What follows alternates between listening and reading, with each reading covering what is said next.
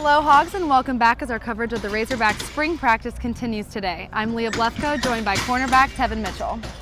Tevin, take us through how practice went today and what the main focus was. We went about 20 periods, and we added in goal line, and we wanted to focus more on goal line and get ready and focus more for Saturday and get prepared for Saturday. After last Saturday's open practice, talk to us about what some of the takeaways were that you guys did positive. We did a lot of things positive.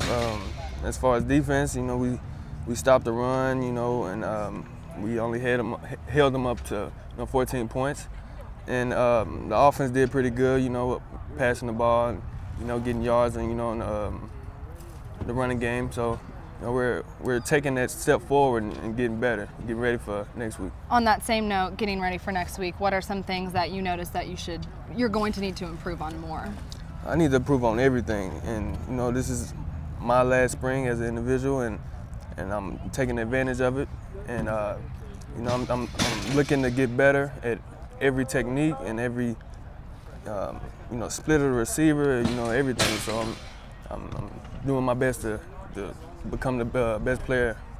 Like you said, that this is your last spring here. You've been around the program for a while.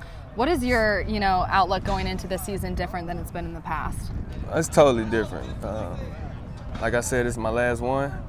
It finally hit me that this is my last go round. So I have to make the best of it and play the best of my ability. There's been a lot of coach changes on the defense. For you, how are you adapting to that? Well, now they have me playing both sides, both corners, field and boundary. So I'm learning to adjust to the field because I was more recently at boundary, and so I'm learning to adjust to that.